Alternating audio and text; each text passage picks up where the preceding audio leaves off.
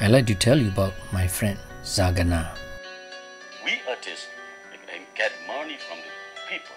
So the people cry, we cry. People laugh, we laugh. We performed together at school. He is comedian, actor, director, and also a dentist. He involved in August 8, 1988, general strike in Burma. Zarganar is a Burmese comedian well known for his political jokes.